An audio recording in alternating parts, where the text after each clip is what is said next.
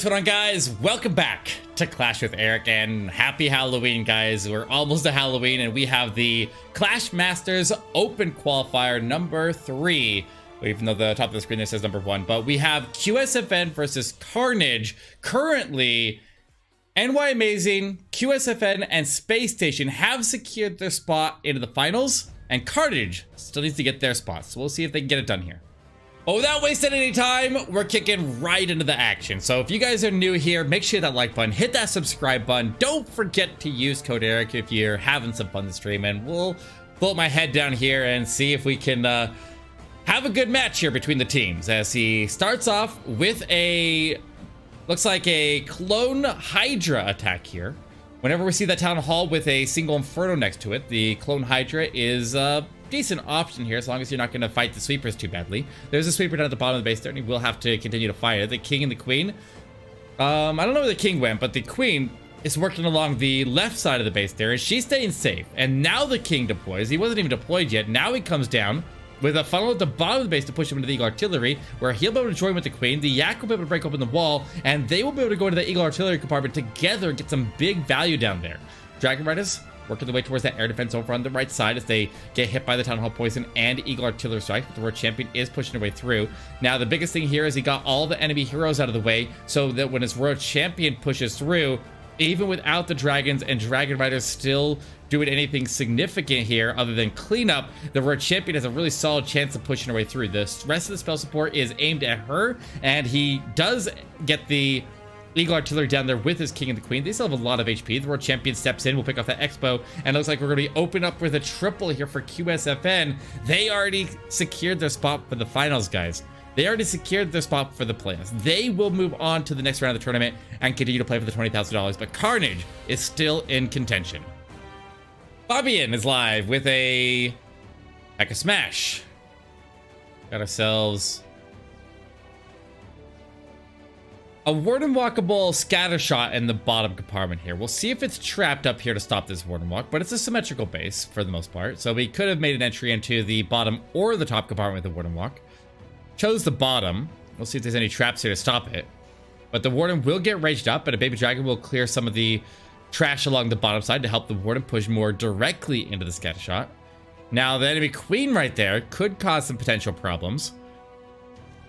And we'll see if that enemy Queen draws any of the P.E.K.K.A.s out. He probably wants to bail off before he engages the Queen there with the Warden. He could try to take her down if he wanted to invest the spells into it, but he definitely needs to get this air defense out of the way as he rounds into this left-hand compartment. So this air defense is right in a very inopportune spot, which can threaten the healers, so he has to be very, very careful. He didn't deploy all the healers initially, but he will start his way into the base now. The healers will start to take damage, and he starts to hit a couple balloons. He'll freeze up that air defense.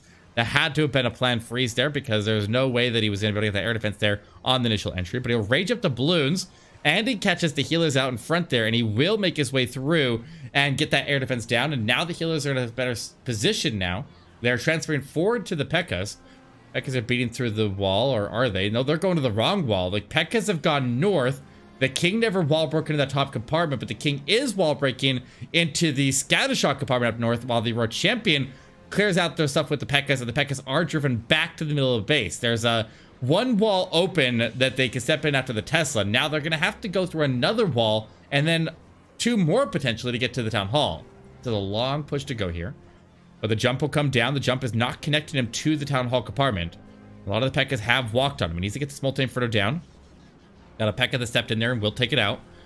P.E.K.K.A. will clear out the rest of the middle of the base where the World Champion makes her way towards the Town Hall. Will rage up the Town Hall and make sure this World Champion has a lot of punch going into it. She already used her ability, but at this point, the Queen needs to take the Town Hall. She still has her ability. He's got the Yetis down at the bottom there working on getting through that wall to leave to the outside of the base, but the Queen, she has her Unicorn with her. He'll freeze up the Town Hall. He can pop his Queen ability, drops in a balloon up top. As soon as that balloon clears that mortar up there, he can start to clean him up there. He's got 30 seconds to wrap around. The Yetis and the last remaining P.E.K.K.A. are holding that last healer, and they're making a strong push across the base here. The Queen gets caught in the tornado trap, which is actually delaying her from going into the Town Hall Poison, which actually is helping right now. The Wizard up top is doing some work here. Looks like he's still got a lot of punch here. He's only got a little bit of time, but a little bit of time is all he needs, because FABIEN will get the first triple on the board here for Carnage Gaming, and we're starting off tied. It was grinding at the end there, but he barely makes it through.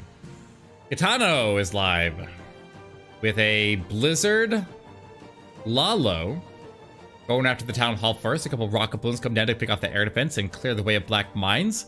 The blimp will reach the Town Hall compartment with no tornado trap in sight yet. A couple of goblins come out ahead of the Super Wizards to go after the traps by the Town Hall and ensure that there's no traps there that kill the Super Wizards. They'll take the Town Hall down, they'll turn back around, they'll get the chains off of the Expo and take out most of the CC. They get the rest of the CC? Yes, they do. They destroy the CC and kill all the troops that came out of it as well. That's gonna free up his poison. That means he can use that poison for something else. Good value out of that Blizzard there.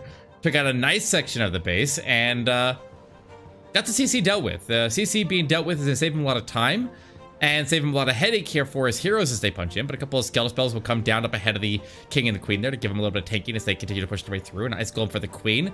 The queen does get locked onto by the Expo, but that's not too much that she can't handle. She has her unicorn, and that's the advantage if you can get a little bit of damage on the queen, but not too much. Then she can do a lot of work there. And then after everything else takes out that Expo, she'll have a chance to get topped back off by her unicorn and continue to pick up some big value. The queen has a wall breakdown at the bottom of the base there where she can follow that ice golem and go in after the multi-inferno. Her ability stays strong. She gets the enemy queen down with the road champion moving to the middle. She's gonna pop her ability and she's actually gonna get that multi out in the middle. Huge value as it was already weakened up there by the Blizzard, going all the way through and picking up the Expo in the middle of the base there as well. This is insane. This is absolutely insane how much value he got out of the heroes and the Blizzard. There's almost no base left. The queen survived. No, she doesn't. I lied. I lied to you. I'm not even sorry about it. I'm not even sorry about it. This time, normally I am. But he does push his way into the sky shot there, into the Eagle Artillery. Got a lot of balloons, but this Wizard Tower is doing some work to him. He's got the haste there. He can surge his way forward, but this Wizard Tower is doing a lot of work to him. Now another big clump of balloons there is going to the Wizard Tower as well. One splits off to the Inferno. Time is going to be an issue now, maybe. Losing a lot of balloons here. The single Inferno will take out that Inferno, or take out that balloon that went up by it, but the Warden is going to step in up in front. Electric Owl gets targeted. The Warden Electric Owl will work on the Inferno. The balloons will continue north from there to go to the Archer Tower. Does he have the time to clean it up here? He's got pups and minions across the bottom. Loses some cleanup in the middle. Pops a whole bunch of air skellies. Uses his poison finally to take out the air skellies. As the top defense is cleared, Archer and Minion continue to work up there, but the balloons go into the middle. They're going out to the storage. Does he have to take out the storages in time? The Warden turns north. That is a huge break right there as the Warden breaks north and picks off the buildings up there. Now he can surge his way south. He's into the last couple storages, but I don't think he has the time. I think it's a defense, a time fail for QSFN at 98%. Woo. Hugo Stiglitz coming up for the next one. We got ourselves a Queen Charge Mass Hogs as he starts in with a blimp taking out the Inferno with the bottom of the base there. Can he get the bomb tower? He does. He got the bomb tower out of it. That's good value, especially in a hog attack. But he got the bomb tower, he got the Inferno, and he got the CC pole. All good things here. Looks like he's punching his queen, aiming her to go down here, not towards the Town Hall. If he... Wait, maybe he does go to the Town Hall. Honestly, I'm not sure. Oh, nice wall break. Alright, well, maybe not the... Whatever. He's got into the base there. He'll freeze up the Town Hall and the Inferno while he continues to beat down these ground skellies. Still has a strong push here going, guys. The single Inferno relocks onto the Queen. He will need to freeze it again. Freeze up the Expo with it. Good value to the freeze here. Will get the Queen to go south. Go south, please. Nope, she goes north into Town Hall Poison. He drops the King, trying to force her back towards the south there. Has to freeze up the Expo again as she's taking a lot of damage here. She's outrageous. Honestly, let her go and go for the healer transfer instead. I feel like that would be the best option here. He keeps on freezing, but I feel like he should just let his queen die, and he should just go for the healer transfers and the hogs in from the bottom. King takes the healers. Now you need to send the hogs in from the top. All right, wall breaks the king. The king continues on for a little bit longer with his ability, but the healers can't catch him. Send the hogs from the top. Save the hog, or save the healers. Save the healers, save the raid. Come on. Healers are dying, taking eagle strikes. What is he doing here? Oh no. My cloak of invisibility has been revealed. My shoulder showed for a second. Hogs is starting the way in though. He's got the RC working with him, with a lot of enemy heroes still standing. That king is weakened on the bottom of the base there. The headers will go after him under the ward ability. Start his way across. Eagle Artillery will be absorbed by the Warden ability, but there's his last spell, the heal in the middle of the base there. He finds the Tornado Trap. Stall him up for a little bit there, but he should be able to get that multi down quickly and hopefully get the Eagle Artillery off of him. But the Scatter Shot firing away on the backside here with the enemy World Champions on the backside. This looks like it's going to be a defense. That means that the 98% there from Carnage is going to put them into the lead here through the second attacks. And that's a big, big miss here for Hugo Stiglitz. He is going to have nobody get through the Scatter Shot and this World Champion on the backside. Too much damage. I don't fully understand the plan here. He hesitated a lot there. Maybe if the extra healing from the healers was able to be preserved, he could have made it through with the Hogs if he didn't delay and hesitate there for so long. He might have been able to pull that through, but with this, it ain't gonna happen. 78% will be the final, and QSFN is in the lead. Okay, here we go. GIOVANI coming in with a Zap Lalo. Looks like he's gonna zap out the Inferno by the Town Hall. Make sure there's no damage right behind it, so the Queen can go in there and connect to the Lightning that was used. Leaving out the multi-Inferno in the middle of the base there is an interesting choice. Let's see if he can reach it with the heroes. He brought a double poison here, so he can deal with the Headhunter separately from the Hound, and he can also deal with whatever kind of CC comes out of there. With the double poison, he has a lot of versatility in any kind of CC that comes out on defense, but the King is going to go in with the Ice Golem. The Royal Champion very likely going to go with the King, and they will go in there and fight the CC with the double poison. If it's a Headhunter with rocket balloons, that is ideal here. And we see archers. We see archers. Queen takes the Town Hall.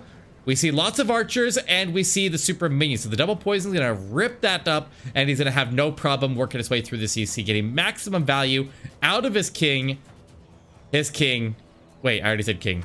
The king, the Royal Champion, and his queen will survive and continue on to the south side of the base here. He makes the Royal Champion invisible, so she gets that multi-inferno down. And I was questioning whether that was the right call to leave that multi-inferno up as his zap choice, but that did free up the Royal Champion to go all the way in there and clear that entire core of the base.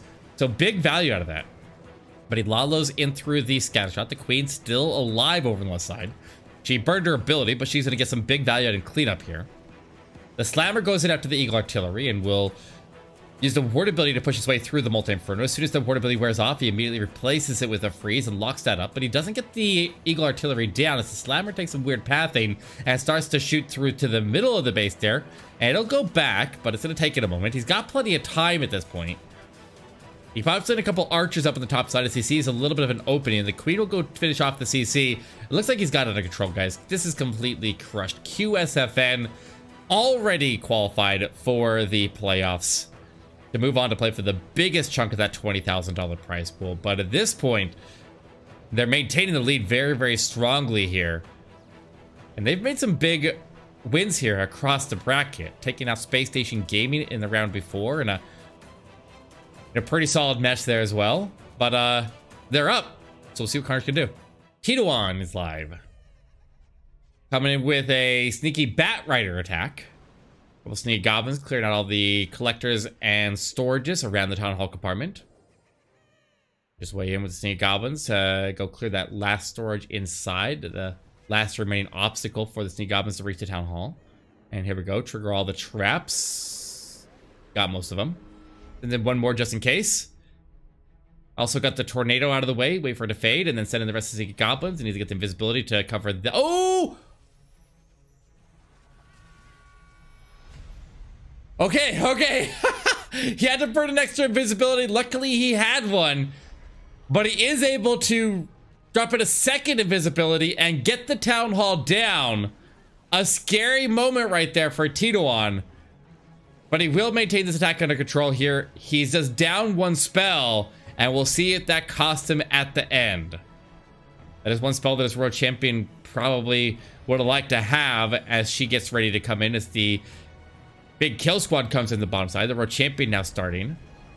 Now with a lot less support, but luckily no Tessa farm popping on the Road Champion, so she still will go all the way in and she'll get that scatter shot down.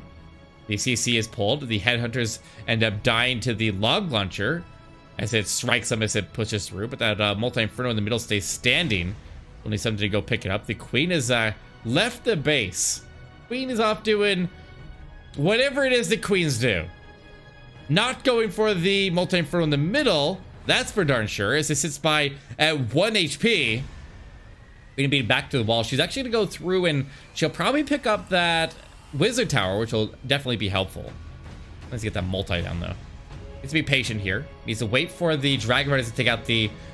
Oh, the Yetis are going back. Look at the... the Warden takes a pop shot at that last shot on the Inferno and takes it down. He's down to 2 splash damages left on the base. He'll freeze up as the bats start their way in. They'll build up onto the mortar there, dump their way into the Wizard Tower, and the freeze will get him through. He's got 2 more freezes, and he's got ground expos on the base here. The King is alive. Minions are around doing cleanup here. Just needs 1 more freeze for that Wizard Tower, and he's got the bats all the way to the base. He can drop in 1 more to protect them as they go in through the Arch Tower Tesla, but no, he pops it early there. And he's gonna get it either way. The Queen is alive. She still has her ability. The King is alive. Minions and pops everywhere. The Electric Owl is working with the bats. The bats go down. I think he still has it though. The Electric Owl tanks the Archer Tower up top. I think must have pulled a red bomb there in the mix around the bats there and got him killed. But it is a triple either way. Carnage is still in this, ladies and gentlemen. They need defense though. LOOPZERA is live with a Sui Lalo as a couple of Skeletal spells and a couple of poisons. We've seen the double poison be effective in the previous attacks. See if LOOPZERA can get in here and properly deal with the CC. The King will start it off. He'll funnel out the other side as he gets ready for the Queen to go in after the Town Hall potentially. The CC is right behind the Town Hall, but the Queen can reach it before pulling the CC. King will stay away from the CC range though as he punches in and get that enemy Road Champion out of the way here. He's going to get the scatter shot while the Road Champion comes in the top side. He does have the enemy King right there as he makes his approach to the other scatter shot blocking the way, so he needs to be really careful with that. But his RCO Popper ability clear most of everything on the top end of the base there and lock onto the enemy King. His Lassie providing a little bit of tanking. Does he go invisible there? Kind of focus over onto the Town Hall takedown. He does get the Town Hall down with the Queen. Gets a full CC pull. Drops in 1 balloon up top, and that'll go to the scatter shot. The Slammer will start in the scatter shot. There's still a Multi-Inferno in the middle of the base there. I don't know what kind of path the Slammer is going to take here, but if it goes to the Battle Builder and then the Multi-Inferno, that'd be some enormous value here if it can survive that long. It's also anchoring the CC down while he poisons it up, and so we can get that down as well. Well, Rocket Blue's getting drawn into the poison, or the Skeletal spells, I mean. Let's see, he takes that enemy Queen out of the way. I think he seems to have got that enemy Queen down. I don't see her health bar anywhere, so looks like she is gone. Multi-Inferno, still a little bit of an issue up on the top end of the base there, but he does have a couple balloons going off that direction. He'll freeze it up there. Watch for red air bombs in that area. I don't see any going off, so we might be able to get that Multi-Inferno. Nope, not quite, but he did clear most of the defenses out in front of it.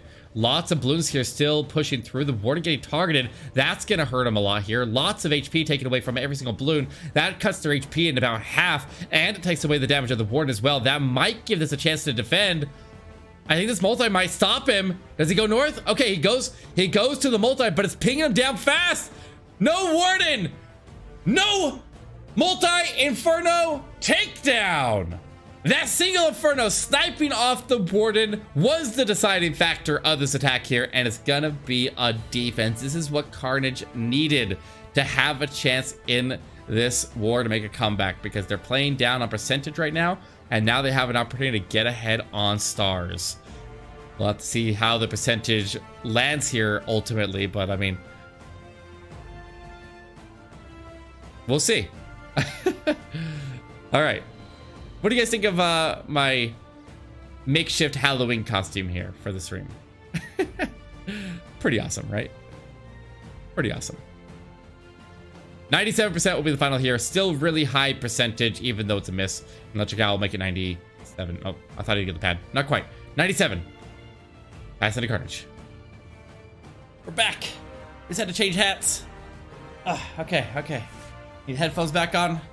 So these are the important things, guys. These are the important things that we really concentrate on during the finals, because they're very critical to the overall outcome and the morale of the teams. We gotta make sure that we cheer them on correctly here. There we go. Take my glasses. Get these blue light blocking glasses. They're pretty. Oh, there goes the hat. Okay, back to this. We're good. We're good. We're golden again. Let's go. DIZH coming in from Carnage. If they triple here, they take the lead. Got a lot of damage onto that single in front of the middle of the base there, but doesn't take it out. He had the lightning, but the battle builder is going to build it back up. What did he use the lightning on? I assume it was on the queen up top. I see the quake imprint on the ground there. So the queen was taken out by the lightning. That formed the funnel for the heroes to come in on the left side. They got that multi down, which is a big deal. And he'll Lalo through the town hall with the slammer coming in at the bottom to go after the scatter shot here.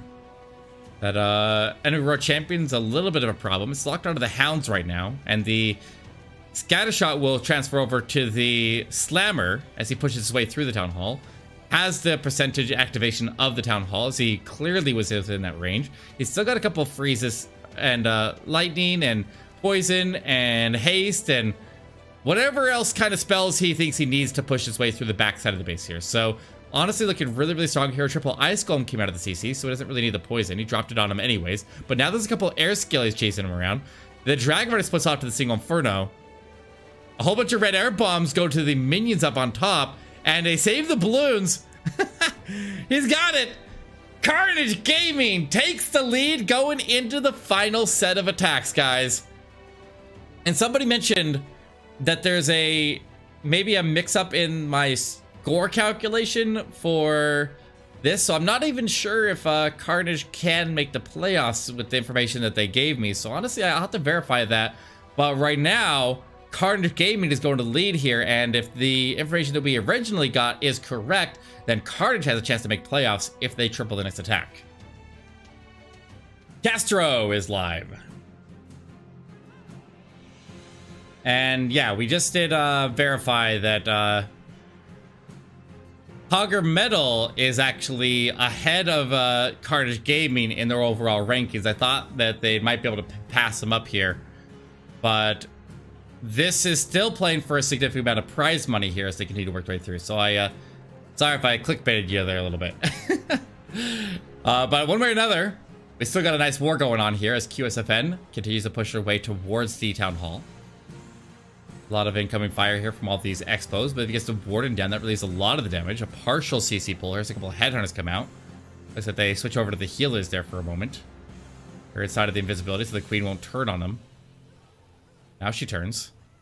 Uh-oh. Okay. He's alright. That worked.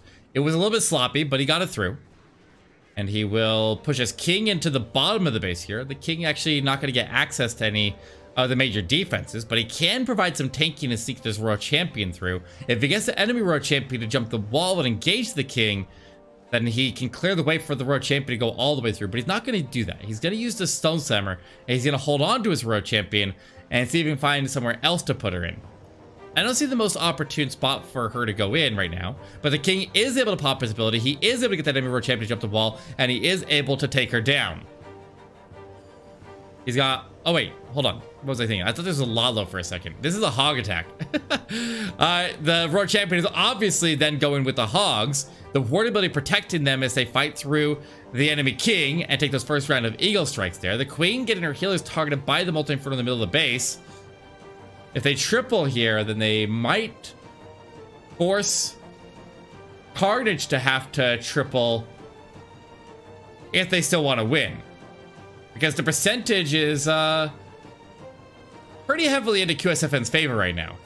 But he'll freeze up as he makes a final approach here to this last scatter shot. His king is still alive. The queen's still alive. No healers, albeit, but he's still looking pretty solid.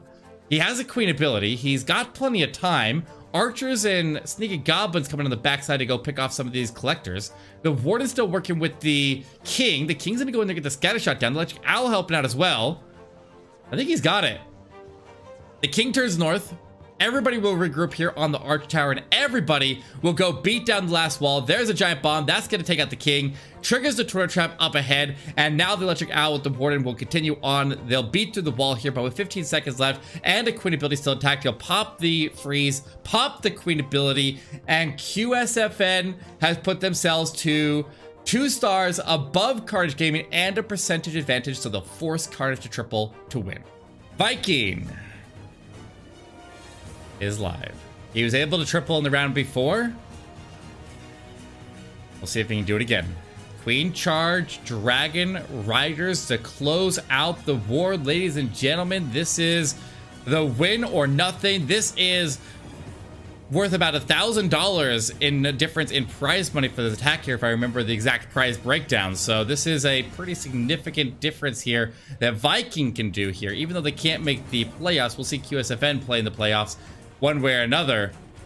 But we'll see if Carnage can work his way through and get his way into the Town Hall with this Queen charge.